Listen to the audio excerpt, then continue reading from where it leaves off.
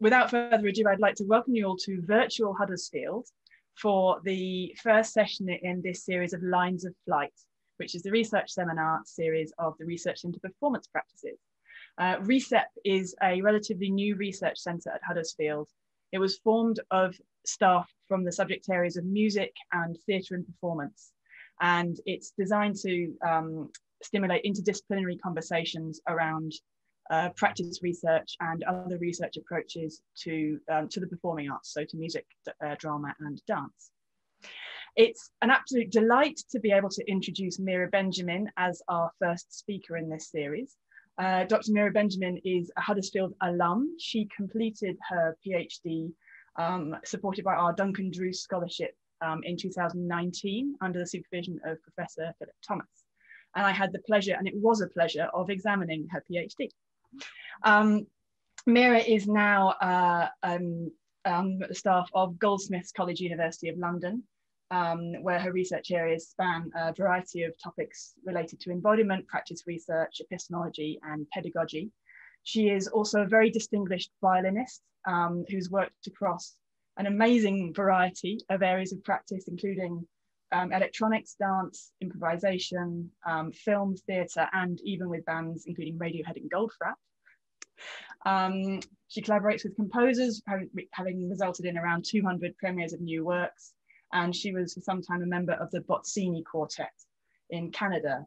Now in the UK, she performs regularly with Apartment House, the Plus Minus Ensemble, and the Decibel Ensemble. So welcome, Mira. Mira's going to talk to us about Pitch in Hand. Thanks, Emily. Hi, everybody. Yeah, please do feel free, once I've gone and done my little chat, to turn your cameras on and get involved in the discussion. It's really great to be back in virtual Huddersfield. I was just saying to Emily and Ben, Ben has been a very influential figure in my practice research, and Emily was on my PhD examination panel. And so these are two people very close to the heart of the research that I've been doing in the practice of music performance. So it's really wonderful to be here with you all today. I'm going to just share my screen, which always is harder than it should be. Just a second. Great. Can you see my second screen here? Yeah, that looks great, Mira. That seems fine. Great. Brilliant. Okay. So, yeah, I'm going to talk today about two interrelated things, which are microtonality and embodied practice. Two fields of work which might seem to go together kind of like oil and water, but which I nonetheless somehow managed to do some work on in my PhD and in the research projects that have come out of it in the last year. So when we talk about microtonality and embodied practice, we're basically talking about how something like this gets into a mashup with this. And the choice of order of those two images that I've shown you is important to me because it represents something of the epistemic trajectory of my own research and how I've kind of recentered my own body as the site of my experimentation and practice through various processes involved with these things, these kind of areas that I'm sure everyone who's here has an intimate relationship with. The one in the middle, practice research, being the kind of way I choose to frame the thing that I've been doing. So give you a little introduction outline to the project that I'll be talking about. As I said, I'm unpacking two terms today. These terms are ubiquitous in the field of string performance, which is the field of my artistic practice, and yet they're multivalent and they do need unpacking. And these terms are intonation and microtonality. And I set out to question the relationships, any relationships that might arise between them.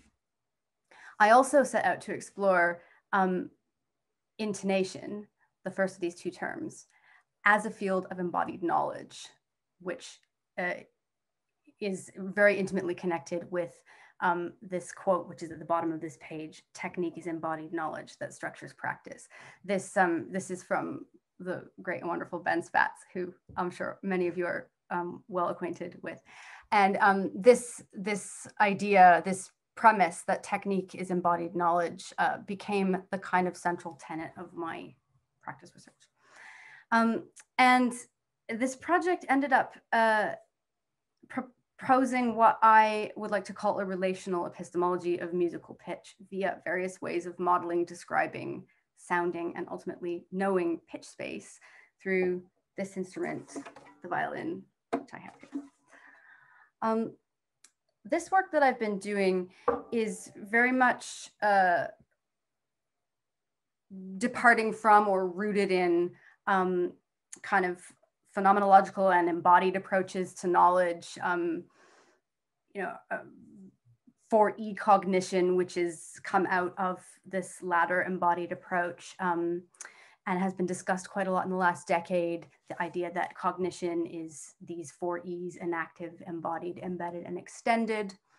The project is taking part in a large discourse involving many creative practice projects, which critically addresses the Cartesian premise that, to quote once again Ben, knowing is a matter of thinking rather than of doing.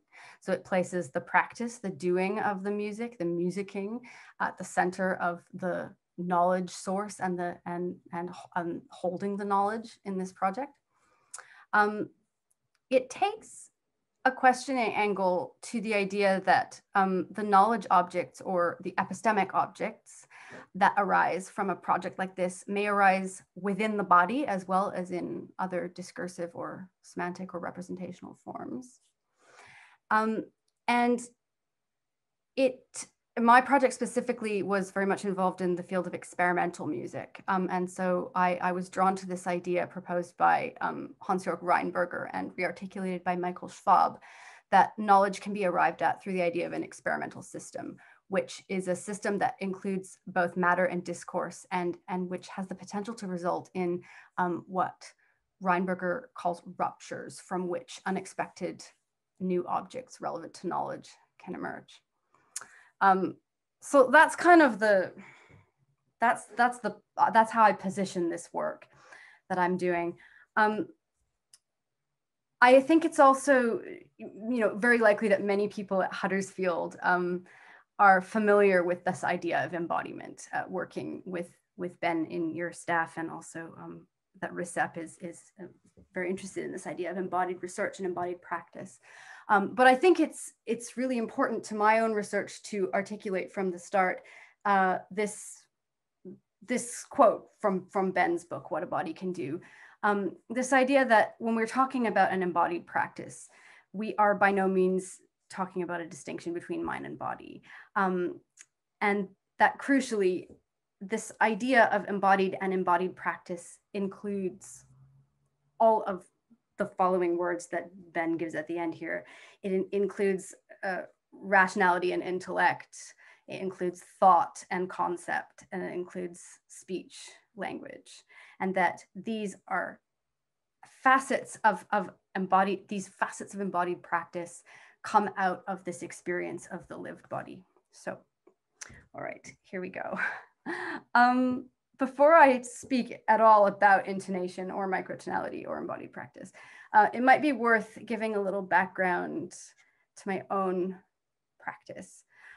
So before I came back to education and decided to do my practice research project, I was performing in the Bozzini String Quartet, and I spent a lot of time in a group here, as anyone who's a string player does. I spent a lot of time considering this topic of intonation. So intonation in the context of that I was working in a string quartet like this has a specific collection of kind of culturally imposed meanings, which is probably worth just outlining in case anybody here isn't from a musical background, musical practice context. So intonation, very general definition of intonation as I'm using that word, the treatment of musical pitch in performance. But more specifically, when we talk about intonation in a string performance context, we're talking about, usually we're getting at this idea that there's a certain kind of exactitude of pitch relationships that we're looking for. And this is the start of the introduction of a kind of set of external metrics that are sort of hovering around us when we talk about intonation in string performance. As we can see from the last definition here, which is taken from the Oxford Dictionary of Music, very often, as soon as we get into a conversation about intonation, we start implying value judgments. So this definition from the Oxford Dictionary defines intonation as the act of singing or playing in tune. Thus, we speak of a singer or instrumentalist's intonation as being good or bad. Immediately, we come up against this idea that there's a right way to do something, and then there are a bunch of other ways to do that thing, which may be less right. The composer Clarence Barlow notes that definitions like these shift the focus to the terms pitch and in tune, of which pitch is unproblematic. We can measure pitch as a vibration, a number of vibrations per second, measurable in hertz. The meaning of in tune, however, could be a matter of debate. Barlow proposes what he considers to be a less partial definition of intonation, the judicious placement frequency. I like this definition. When I think back to my string quartet time, I spent a lot of time trying to be judicious about my placement of frequency. Part of the reason for this is because the Bozzini Quartet, the ensemble that I performed with, is well known as interpreters of what's very frequently called experimental music. Microtonal music, also experimental music. So when we talk about microtonal music, we're often talking about, for example, the extended just intonation works of James Tenney. You know, this is music that involves tuning systems and tonalities that we might consider to be extended from normal. And as I spent a lot of time working on pieces of music that involved, you know, ways of expressing pitch that we don't think of as being part of the normal diatonic pitch collection, suddenly I became increasingly sensitive and stressed out about intonation in, for example, a string quartet of Beethoven or Haydn. And suddenly, simple diatonic intervals seemed to pose unresolvable tuning problems and took hours of repetition and practice and rehearsal. Not long after I started with the Bozzini Quartet, my sort of casual annotations that I would put in my scores, these arrows, little indications that maybe this pitch should be tuned a little high, or listen to this instrument in this particular instance in the music. These little casual annotations were replaced with cent deviations, ratio notation. My common practice notation scores started looking like this. I started taking techniques, methods from microtonal music in an effort to in some way reify or lock down or make concrete these implicit senses of intonation that we all as musicians have. These are notation strategies which are taken from what we might call microtonal music. So, okay, microtonal music. This is a term which emerged around the turn of the century with early significant use in 1912 by the theorist Maud McCarthy Mann, who discussed shrutis of Indian music. And in general, microtonal music in a sort of colloquial sense, microtonal music is often used to refer to music that employs intervals smaller than a semitone. I, by this point of playing in the Bozzini Quartet, was strikingly aware that there were many different kinds of semitone. And so I was led to ask, okay, hang on a second, what kind of semitone are we talking about here? Other definitions of microtonal music tend to discuss the use of intervals or tuning systems that are unusual or different. So in a Western art music context, any tuning system which isn't a 12 equally tempered or 12 equal division of the octave semitone scale would be considered to be microtonal. But at the same time, my own practice of playing string quartet started to turn up problems with these definitions. It's worth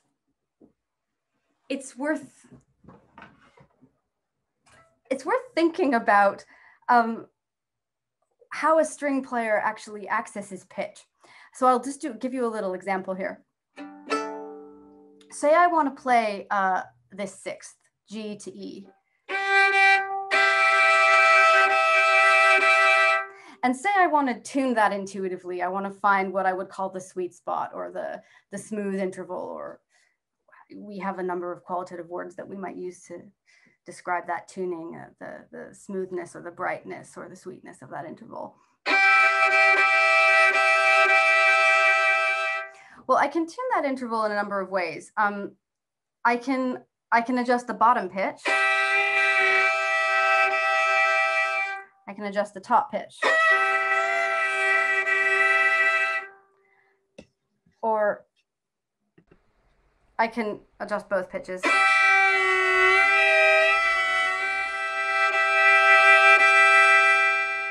And at some point, I'll arrive at an interval which feels to me like the right interval. Once that relationship is established, that interval can be retained at various pitch heights.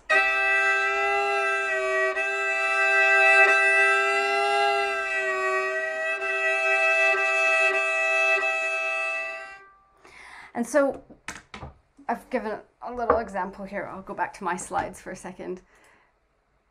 And just share one more time. Oops. Try that one more time. There we go. So here you can see my first interval. I have to get the size of the interval that corresponds to the sixth that I have in my imagination, and then once I get that interval, I can tune it at various pitch heights. What's being described here is a relational technique of intonation, which relies on relational hearing. And this means that pitches are tuned to other pitches. These pitches may have sounded, as in a melody, you know. They may be sounding, they might be about to sound, as if I give a pitch that someone else will respond to, or they might potentially sound. But in any event, these pitches that we play are defined by their relationships to other pitches. They are modeled in their relationships to other pitches. And crucially, in a practice context, they are known as relational things. I'll give an example. So here we've got a common pitch that isn't likely to frighten anybody too much. We have an F, this F on the violin. Now, this is a pitch which, if we read common practice pitch notation as being in some way analogous to the 12 equally tempered semitones of the keyboard, there's not much of a question about where that pitch is in pitch space. However, in a string technique of intonation, which is a relational technique of intonation, we have to think about the harmonic or the sonorific context of that pitch. So say we have that pitch tuned as a third on D.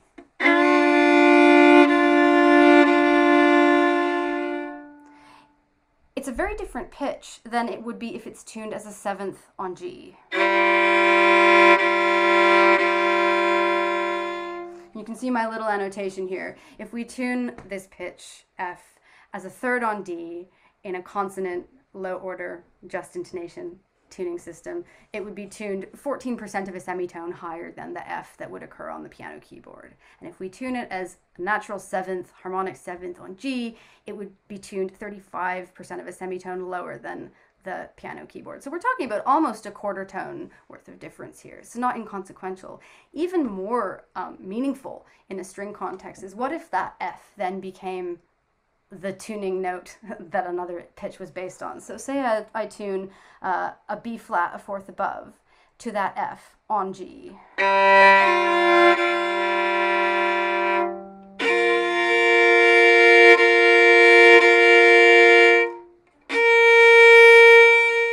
I arrive at a B flat that's 37% of a semitone lower than the pitch that we would hear on a piano keyboard. It's not It's definitely an audible difference. It's not inconsequential in any way, and that's very different pitch than we would arrive at had we taken the D as the initial starting tone. So this just gives an indication of how important a relational technique of intonation is in a string performance context. What we're really asking, though, when we put annotations like this into a scored piece of music is how can we describe the pitches that we play? Well, it's been noted by numerous violinists, numerous string players, pedagogues, researchers of string technique, that intonation, it seems to be an area of study which, under many circumstances, we think it's just best to leave it alone. Violinist Götz Richter here says, after all, so the argument goes, there are plenty of excellent violinists that have not thought about this issue and yet play beautifully in tune. Do not wake the somnambulist while sleepwalking. A great example of this attitude is this statement from the highly influential violin pedagogue Ivan Galamian, whose method of violin teaching formed sort of the backbone of American violin playing in the middle of the last century. Almost anybody who has any kind of job at any North American university now either studied with Galamian or studied immediately with one of his students. For example, Dorothy DeLay, the famous Juilliard pedagogue, was Galamian's teaching assistant. Galamian wrote this about intonation. He says, eventually, the mere act of mentally preparing the movement and thinking the sound of the desired pitch will be sufficient to cause the fingers automatically to hit the right places on the strings. And I remember reading this as a student, bristling a little bit, and then I read it again, recently as an adult, and I thought, hang on a second. There are a few problems with this. Okay, the mere act of mentally preparing the movement. What's mere about that? Thinking the sound of the pitch. Okay, well, where's that thinking going on? Will be sufficient to cause the fingers automatically. Okay, what do you mean automatically? What's automatic about this? To hit the right places on the string. Where are the right places? As we've just seen, definitions of microtonality, which rely on deviation from a semitone, are not broad enough to accommodate a nuanced intonation practice on this instrument. So the idea that there are right places to hit on the string, and that if we deviate from them, we're somehow hitting the wrong places, a violinist could justifiably ask, which are the right ones? Which pitches are the right pitches and which are therefore microtonal or extended?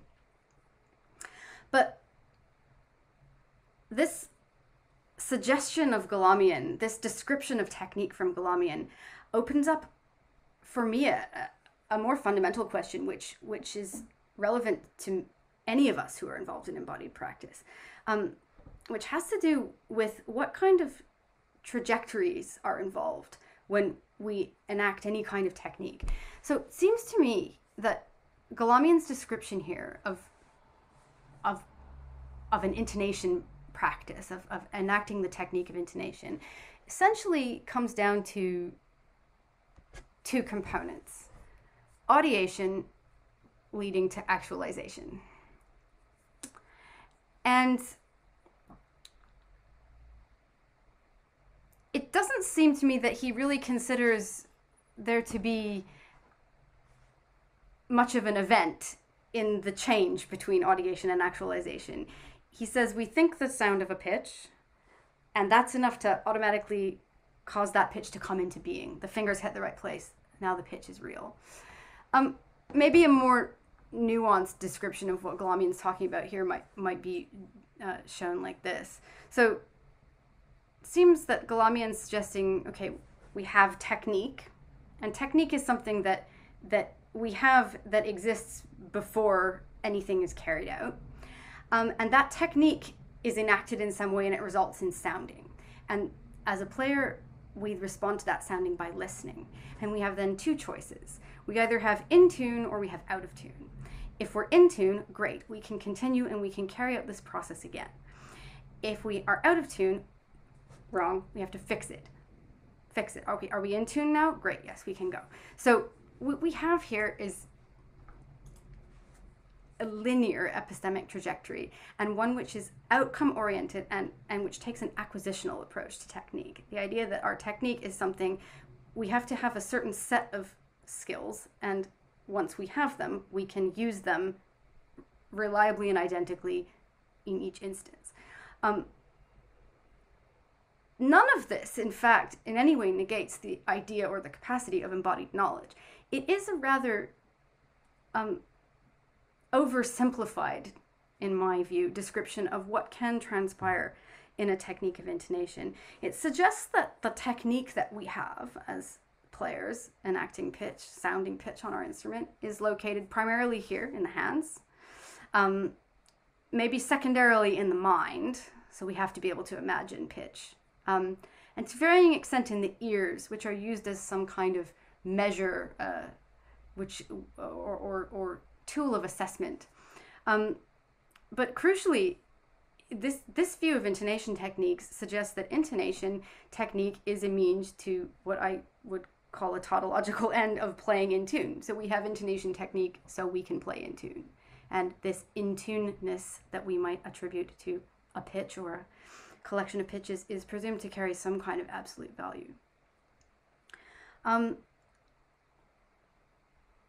My own lived practice of being a violinist, being a string quartet player, and playing a wide variety of genres of repertoire, including what we might call microtonal music, was enough to convince me that this isn't a sufficient description of what can transpire in a technique of intonation. I began to question what actually is going on. What might be the components of an embodied technique of intonation?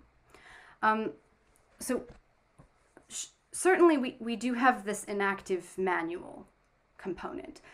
This is the component, the finger part is the component that's overwhelmingly written about in violin pedagogy over the past 400 years. You get a lot of discussion of getting the fingers to go in the right place, and it is undoubtedly a very important part, playing in tune and of intonation technique. Equally important, I would argue, are observational technique, listening, perceiving,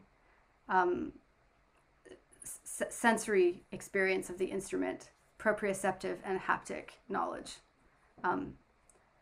listening to acoustic, existing in a space. These observational components of technique can profoundly influence how we hear intonation. There's something else that goes on, though. An area of technique which is very difficult to talk about. I'm going to call it reflective technique. It's the synthesis moment where something that's being observed turns into something that could next be done, turns into some kind of sense making. And I became very curious about trying to unpack what might have been involved in that reflective moment of technique, that reflective component. To quote the neuroscientist and philosopher Francisco Varela, in reflection, we find ourselves in a circle. We're in a world that seems to be there before reflection begins, but that world is not separate from us. So, in an epistemic cycle of intonation technique, I think that this representation might be closer to the kind of lived experience I have of playing this instrument. Now, it's crucial here to say right off the bat that just because this little representation is in a circle, it could still be read as a sequence of events. For example, I act, I observe, I reflect, I act, I observe, which is once again something of a linear epistemic trajectory. And I think it's important that we register that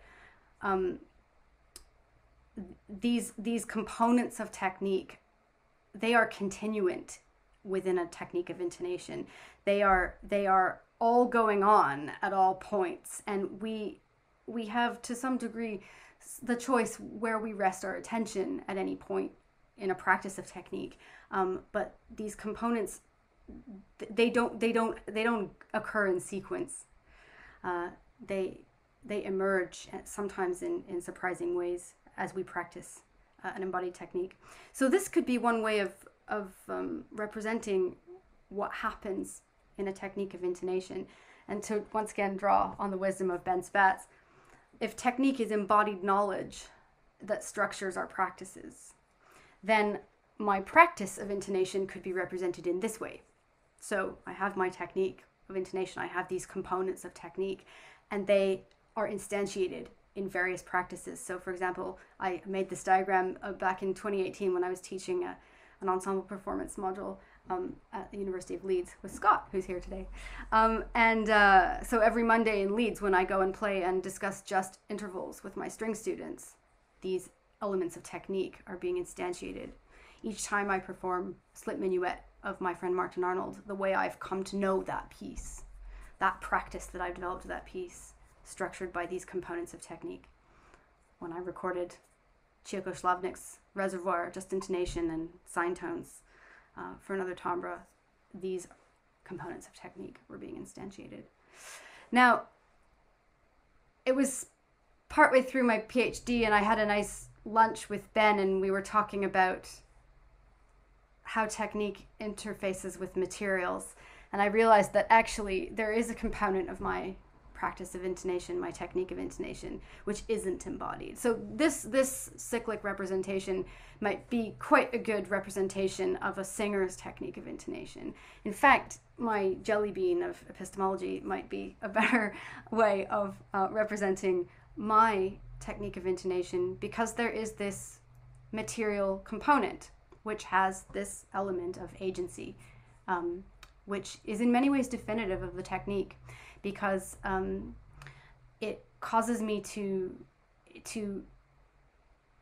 it forms my technique in specific ways which are needed in order to have a relationship with this instrument. Now, I found this representation of intonation technique much more satisfying than the kind of linear epistemic trajectory that was suggested by that quote of Galamian. But I still felt that there were some aspects of this top category, reflection, which needed to be kind of dug into a bit. So I started thinking about all of the different influences on the practices of intonation that I have. And at the same time, I was reading a lot of criticism of text and notation by people like Seth Kim Cohen and Salome Vauglin, who were saying things like notation is an obstacle to pure sensorial engagement with sound, things like this. And I started thinking, okay, but my artistic practice is primarily in performance involving some forms of notation by other people. So I have to take a bit more of a generous view to notation. So how might notation come into this reflective imagination component of technique? And I realized that the reflective moment in an epistemic cycle of technique, in fact, kind of is its own little cycle. In Ben's book, What a Body Can Do, they have this really nice line, which I always remember, about how technique involves this exchange between socially defined symbolic meanings and the concrete possibilities offered by the material world.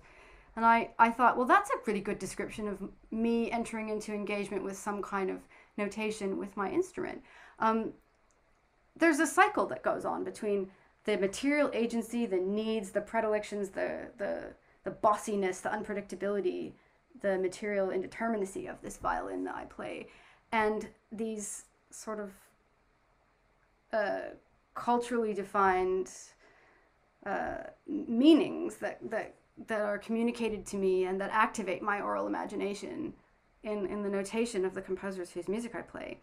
And that this little dialectic has the effect of really activating my imagination. And it's that activation of my oral imagination that leads me to be able to audiate pitch in the way that I do. I'm able to hear an interval in this way or tune a pitch in this way because I've done it before many times. So when I think about that reflective moment of technique, I think that it really includes those components in a kind of relational space of its own. So to answer my question about what is intonation technique, well, I would say that intonation technique is embodied knowledge of pitch space that defines how I practice musical pitch.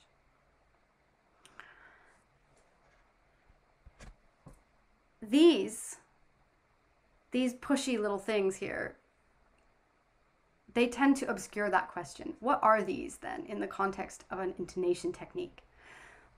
I'd suggest firstly that these symbols, these 4 ways of writing a major third, they furnish socially defined and symbolic meaning that can activate my oral imagination.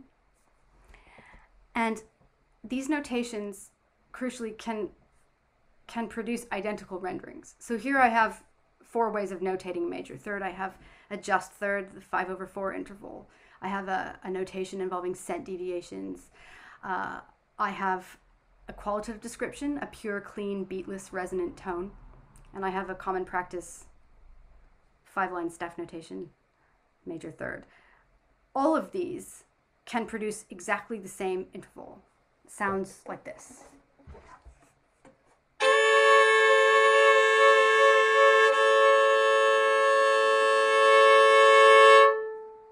Took me a second to get it. If they can produce identical renderings, they are eliciting common pathways of technique, and therefore they must be interchangeable as material in my practice.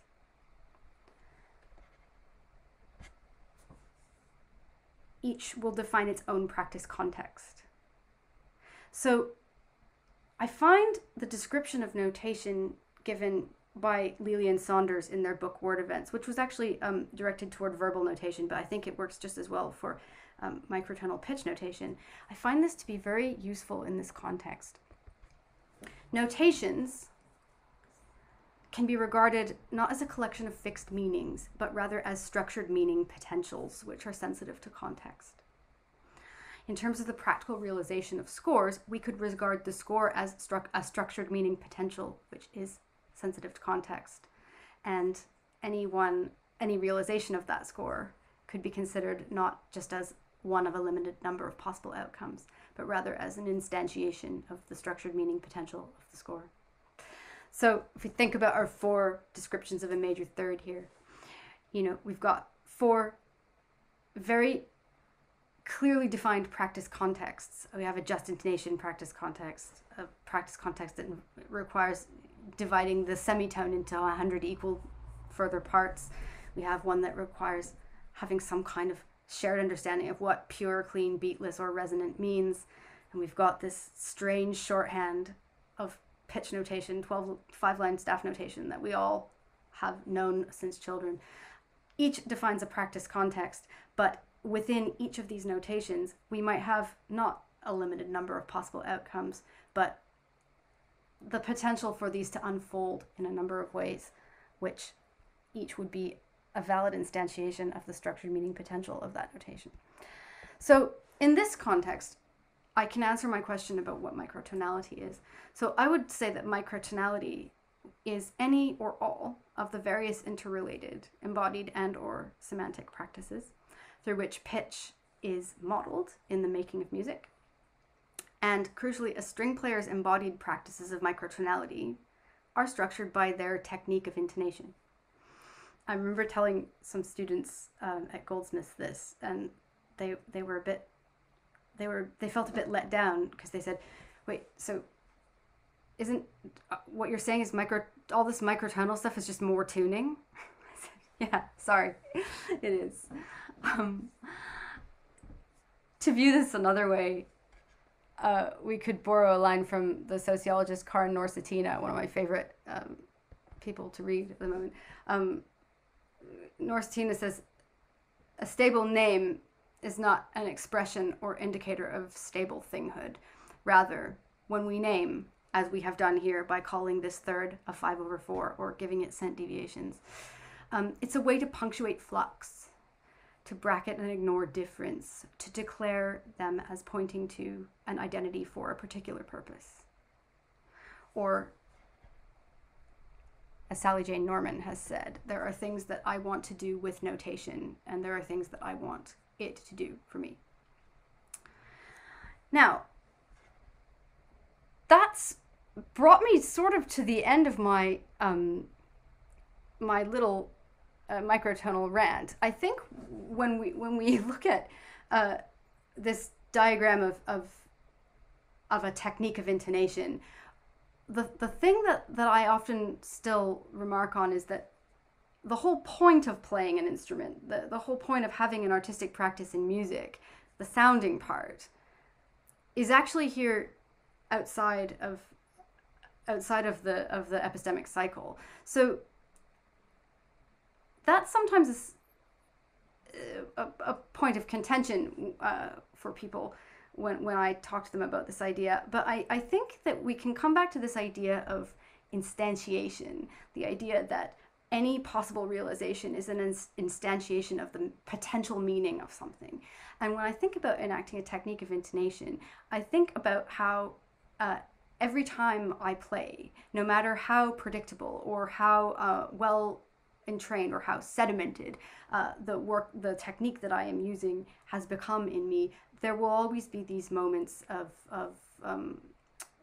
startling realization, these ruptures in my practice. And it's led me to consider my my artistic practices, which I'll share some documentation now. I think about them not as interpretations or as performances, but as what I call instances of practice. I think about my performances in this way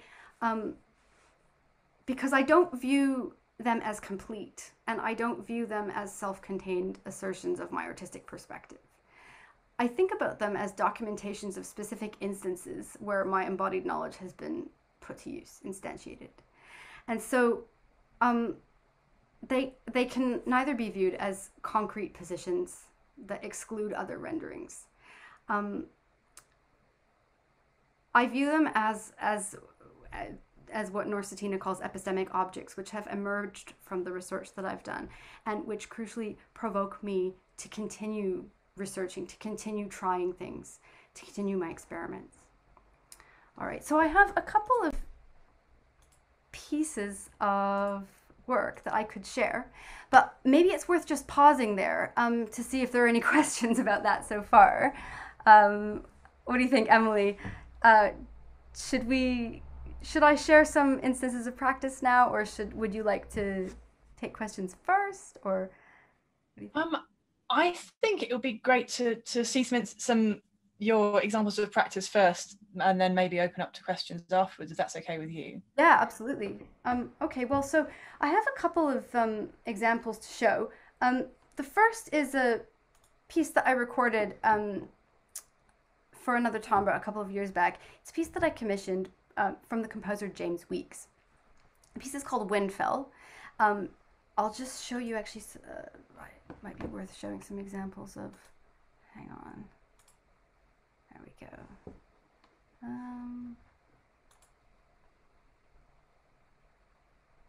Yeah, I'll do this once more. Here's an example of some of the scores, and I'm going to play a short. Oh, I'm having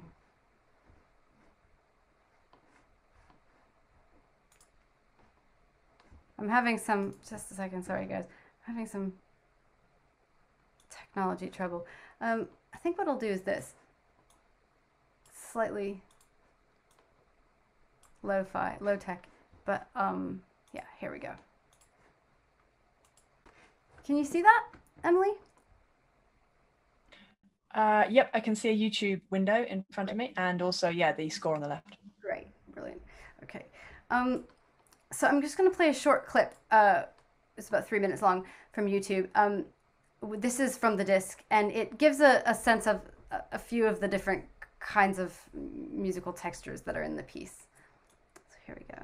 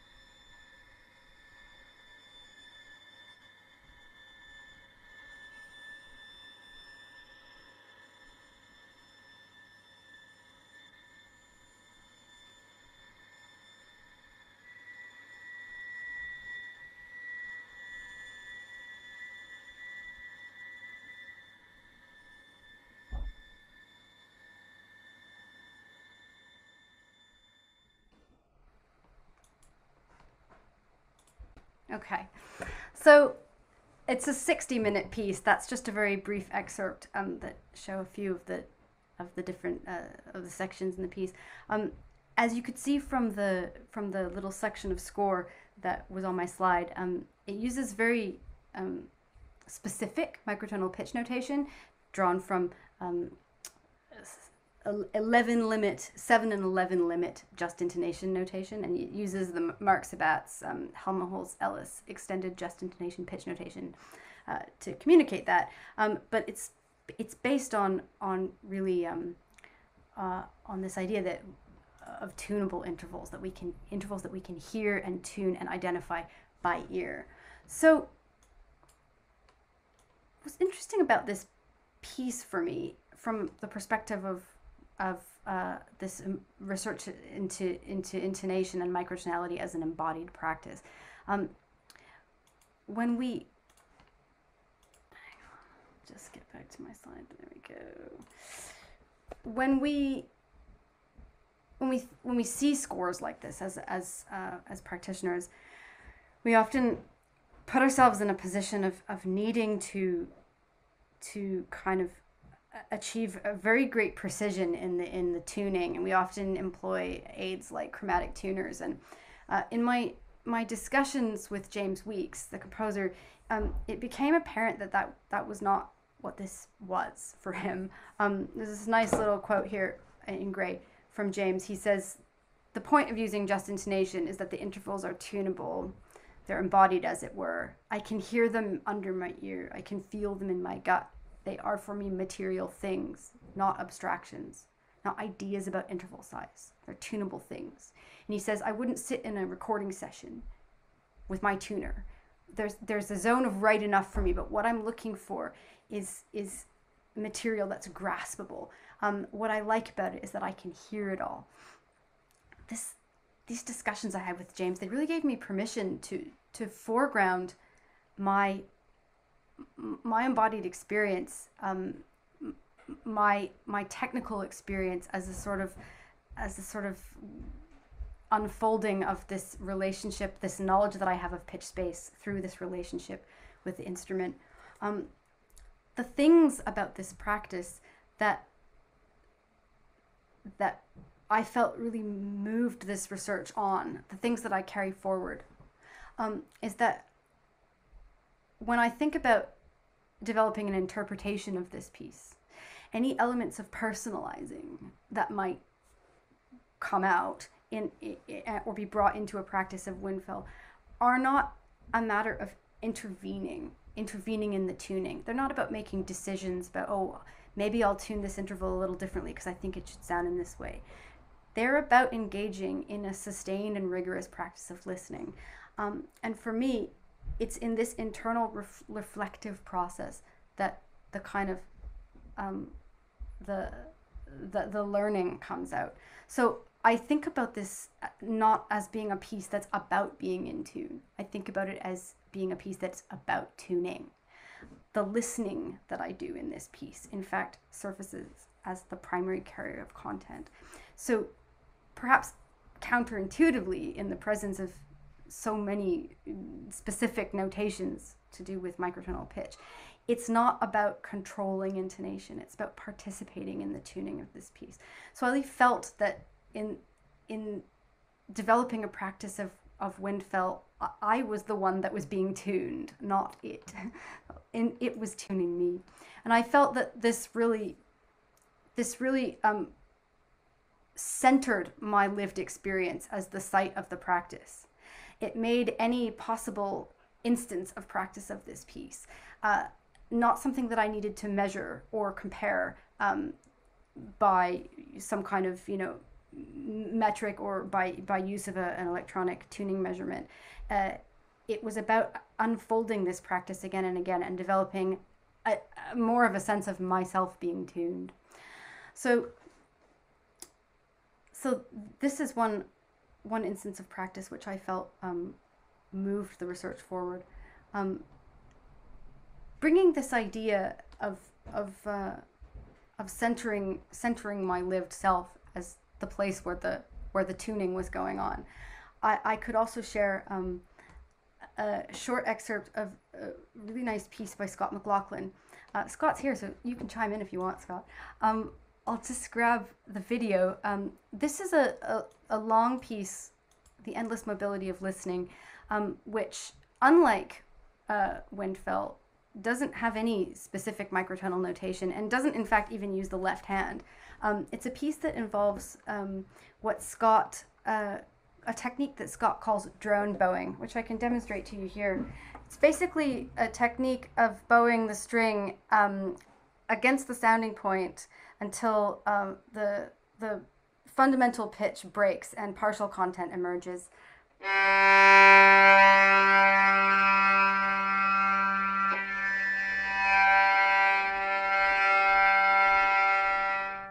So the zoom sound is probably woefully inadequate, but you could hear that the fundamental pitch did split and partials were allowed to emerge. This is the recording that I'll share, just a very brief section of, is 15 minutes long. The piece in totality lasts about 75 minutes, but I'll play just a minute from the beginning, a minute from partway through, and a minute close to the end, so you can hear how this capturing and layering of these various partials results in a kind of build-up effect of the harmonic overtones of the piece. So here we go.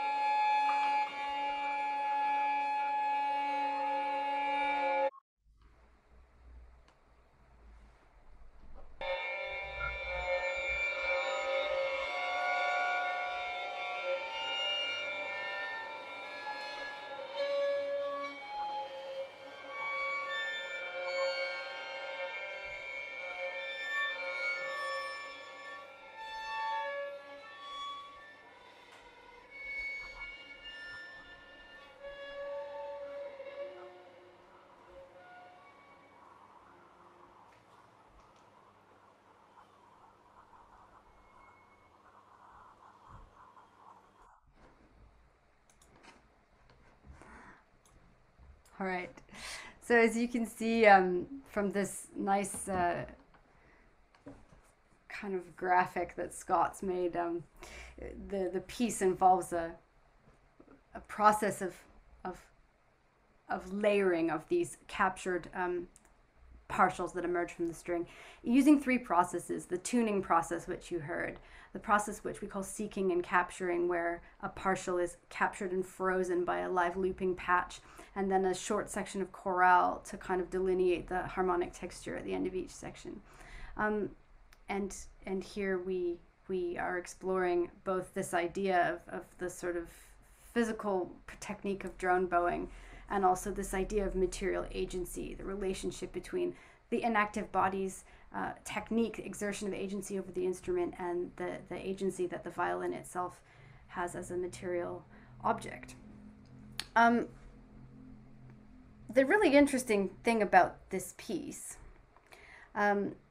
is that there's a very high degree of unpredictability with the technique, which introduces what I consider to really be a privilege, the privilege of becoming a curious listener to your own practice. As this little diagram shows, at any point in the piece, I might choose to capture this. I didn't say, actually, it's quite important to recognize. At all times, there's a goal of capturing this B5 harmonic.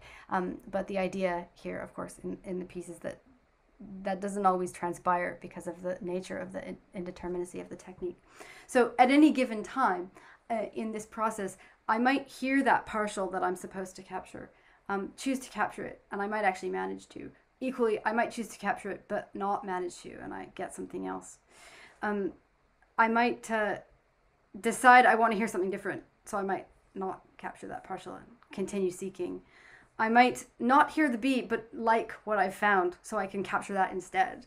I might not hear the B, but like what I hear, and so I choose to capture it instead, but I don't manage to, and I get something else. Or I might not hear the B and not like what I hear, so I keep seeking. So I'm involved in this kind of constant reflective listening practice surrounding hearing the relationships between pitches that are sounding, that are emerging from the instrument, and that have already been frozen by the live looping patch. How this relates to this idea of intonation technique. I mean, is it intonation technique? There were, aside from the chorale sections, there weren't really any fingers involved. I find this piece provides for me what I think of as a reframing of intonation technique, which places an emphasis on the non-manual, the non-inactive aspect. So, I was critical of the idea that so much attention is given to where the fingers fall, and these ideas of observation and reflection as components of technique are often downplayed in string pedagogy. Well, here, by making observable those components of listening and synthesizing sort of harmonic, a feeling of position in harmonic space, the live looping patch makes these components observable, enabling me to interact on an explicit and relational level with my own intonation technique, with decisions I've made in previous iterations of the process. And these integral parts of technique become externalized and foregrounded so that others can hear them, and they become thus the main carriers of content in the piece. So I feel that this practice is very well characterized by this lovely little statement of Karin Norsetina about how a practice like this is always in the process of being materially redefined, and thus its objects, its epistemic objects, the knowledge objects that emerge from it continually acquire new properties and change the ones that they have. And this is my main takeaway of having done this wonderful collaboration with Scott, is that this practice of intonation, which almost doesn't involve me controlling any pitch heights at all, is nonetheless very much a practice of intonation the surface dissimilarity of this practice from, say, something like the piece of James Weeks, which involves such specific fingering patterns, masks a very profound epistemological conjunction that unites these as practices of intonation. All right, there we are. I think I've said enough. Emily, would you like to invite questions? Is anyone? Yeah, definitely. Please, it'd be great to have some questions from the floor. Do feel free to pop your camera on, or not, if there are reasons you prefer not to. You can use the raise hand option. If you just down in reactions down at the bottom, you should see an option to raise a hand, or hey, just unmute yourself and go if no one else is speaking. And if not, I'll kick off the discussion with something I'm mulling over. Mira, I'm just checking because you're down as the host here. I don't. I'll keep looking, but just in case I missed anyone's hand up. Should I make you the host, Emily? Now, maybe that's a good idea. Yeah, because I think that affects how I see hands raised and things. Okay. Maybe a good idea. Just a second. While you're doing that, so while you're talking, I was thinking of what you're saying, how you're describing your practice, and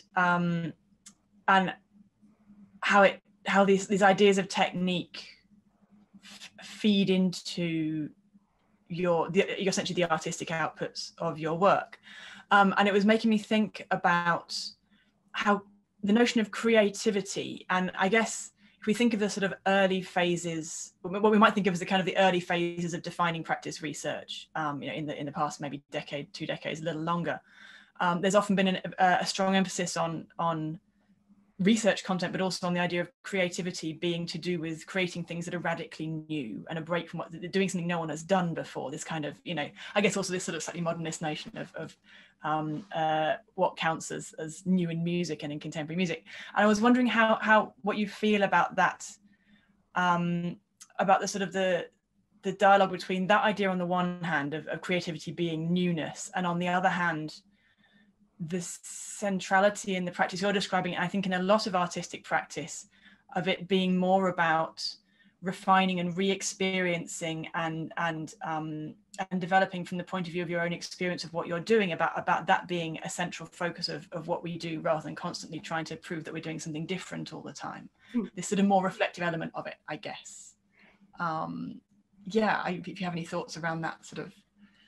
Yeah, I mean, it's a great question. I think that it's interesting because I could kind of I could answer the question in one way relating to the practice of intonation technique on the instrument that I play, the violin, and in a very different way in relation to the practice of contemporary music.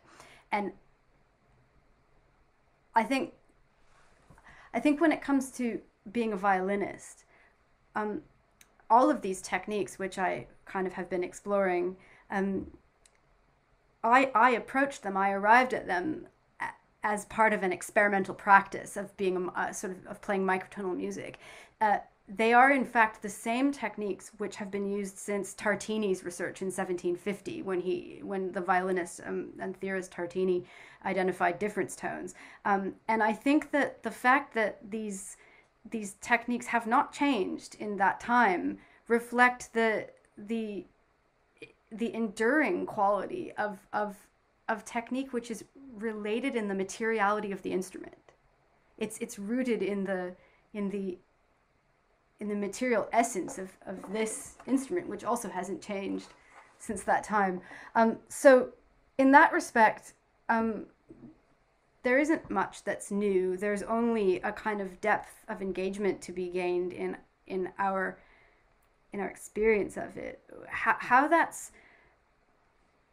that's then translated, or how that may have an impact on the field of contemporary and or experimental music. I mean, the two instances of practice that I chose to share were collaborations with just people very dear to me, just very much co-creative projects. And I think they describe as much the musical relationship between myself and those two composer creators as they do about music. So I don't know if that answers your question, but I think in both senses, it's about being in a practice context. Does that make sense? Yeah, completely. I think what I feel like is coming across from your work is this idea of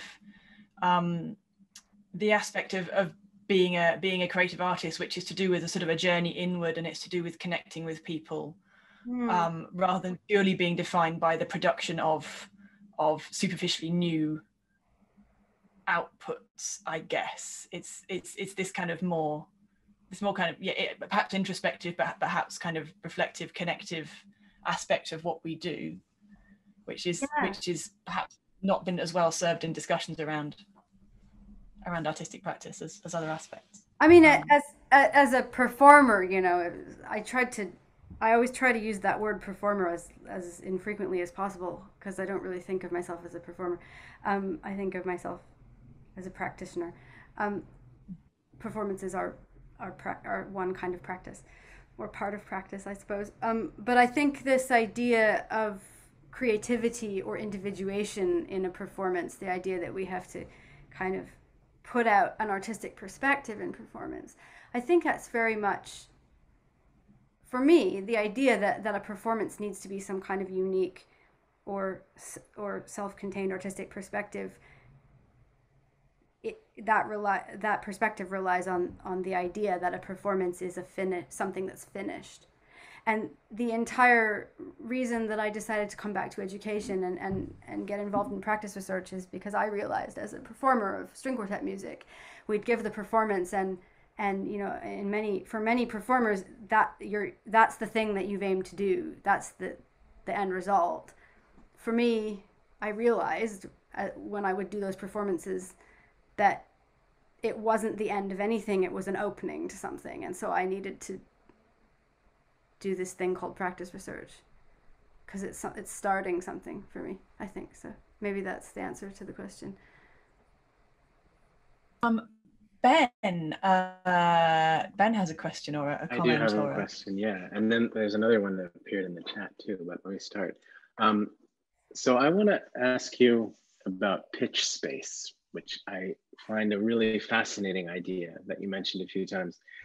And as you know, I'm coming from a background of embodied practice around singing. And so there is some overlap in terms of, particularly in that windless piece there, you know, there's something that when you were vocalizing, and there's a lot of, you know, so I'm resonating a lot with the kind of the direction that you're moving, but I don't have any background in musical notation. And I guess I'm asking about the relationship between notation and pitch space and the idea of space. There's a kind of mathematization, which seems to me, which is shared by most, if not all, of the notation systems you showed. So for example, you know, there's the musical bar with its kind of fixed, you know, they're letters, but they're essentially numerical intervals. And then that can be replaced by these actually more mathematical Pythagorean intervals, or these otherwise mathematical cents, which are, you know, then they have a plus 14. And all of this is still, you know, it's suggesting that although they may be relational, or they may be partial or decimal, there is this pitch, which is this, it's essentially a number. It's almost like, you know, it's a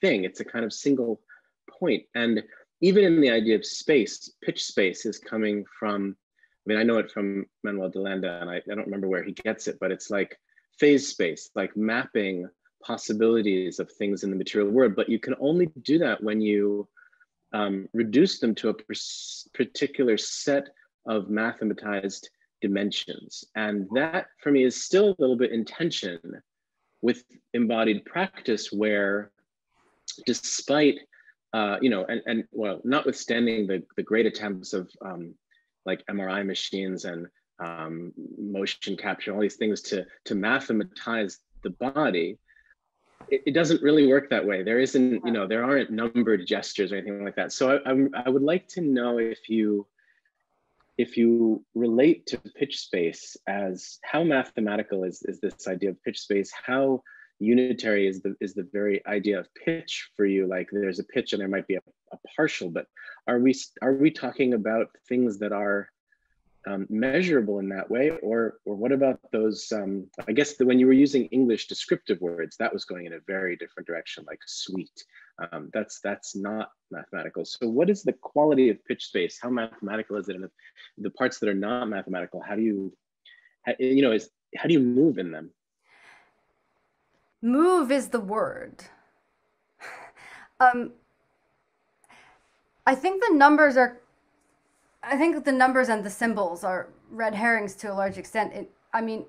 It's anytime you want to identify your location or your coordinates in a space, numbers are useful as way of triangulating yourself.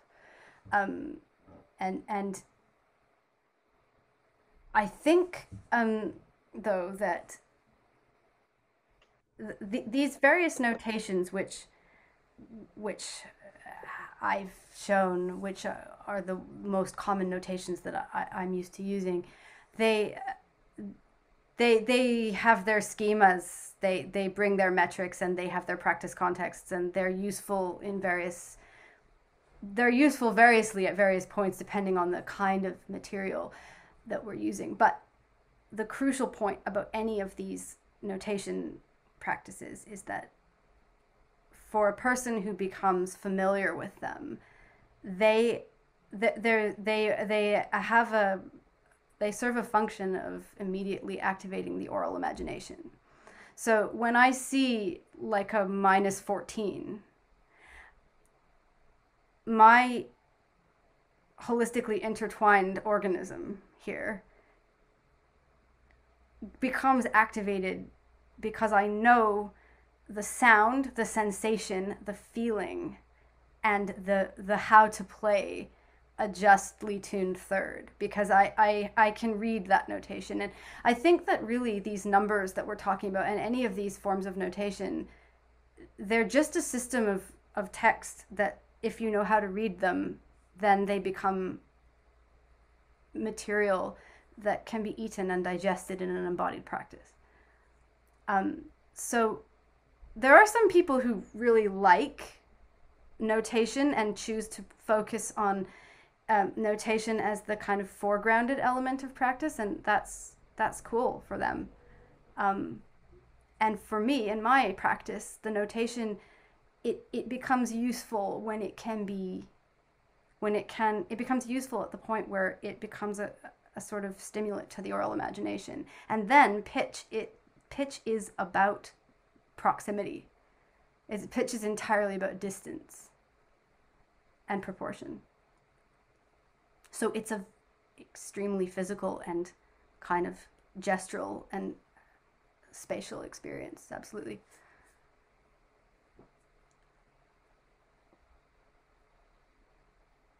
Yeah. Thank you.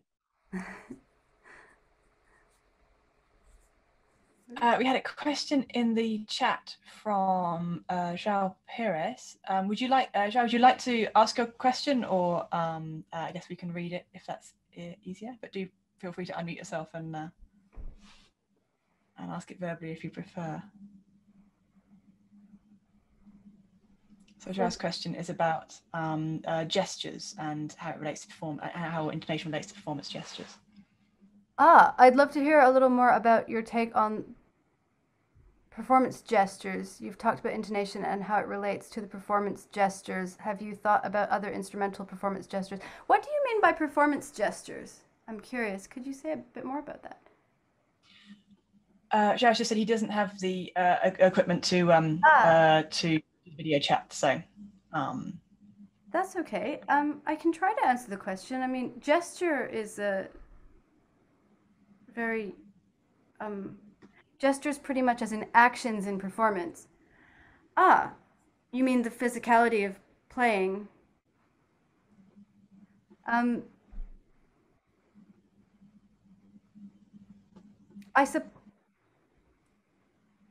Well, I don't think of gesture as in any way performative. Like, I don't think about making gestures for performative effect. If that's probably fairly self-evident with the repertoire I play. It's really still a lot of it. But I think that much of the practices surrounding tuning, they're very personal, in many ways private experiences, which you can make available to others in a public context. But for me, the gesture always serves the function of continuing the sounding because I want to listen. So it's this idea that I'm as much a curious listener to these practices as anyone else who happens to be in the room, whether that's, like somebody walking down a corridor hearing me through a door, or maybe if I'm standing on a stage playing. I'm doing this thing that's centered around listening, and the kind of creativity and individuation of that experience is in the kind of moments of rupture that occur in that listening, that finding that James Weeks was talking about, kind of seeking out and just touching and tasting the sounds. So I'm not sure if I've answered your question. It would be nice to talk to you about this, but for me, anything that's gestural in terms of my embodied movements, they're entirely focused toward the needs of the instrument. Especially in Scott McLaughlin's piece. Scott's actually asked a question here. Come in if you want, Scott. But in Scott's piece, the technique of the piece is the thing that was composed. And in some sense, that's the composition process, and then it just kind of is let to unfold. And so it's all about keeping that technique, which is very tenuous, in balance, and attending to that. So you're kind of supporting that technique to come out. So it's very much in service of the sound, I suppose. I don't know if that answers the question, but yeah. Ben says, Scott says, where are we? I've lost track in the pitch. Scott, you had a question about pitch space. Do you want to come in if you're there?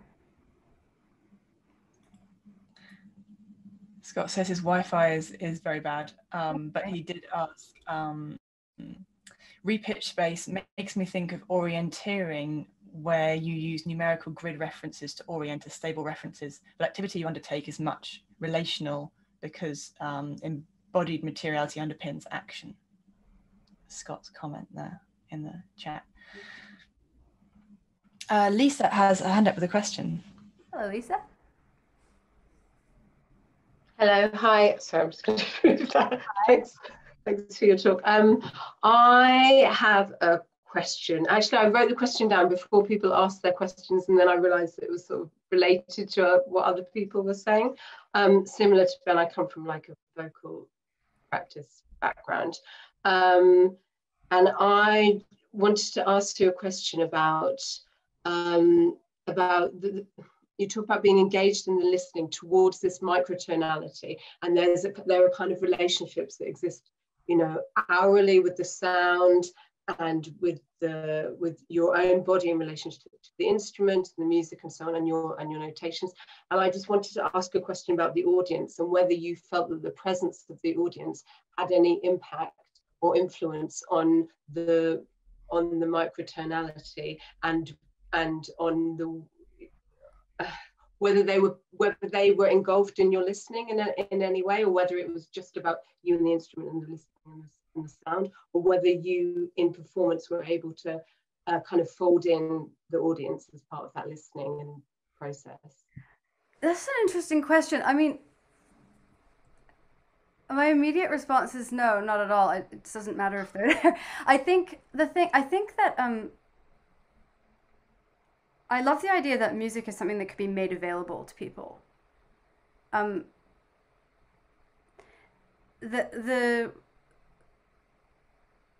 kind of mentality that I find myself in when I'm doing this kind of music, which involves a sort of very immersive listening experience to these relationships between pitches, is one that benefits from kind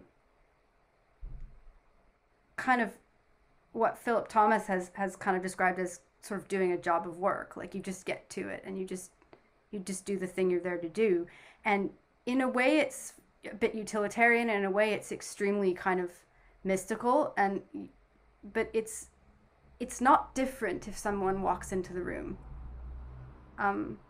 Actually, I work with my students in performance at Goldsmiths on an exercise which I call the membrane, which is all about defining a private space that's inside a shared space.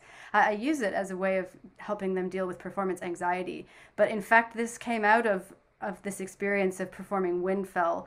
I realized what I was doing was removing a lot of the kind of idea of resistance of the performance situation, which doesn't help me in any way.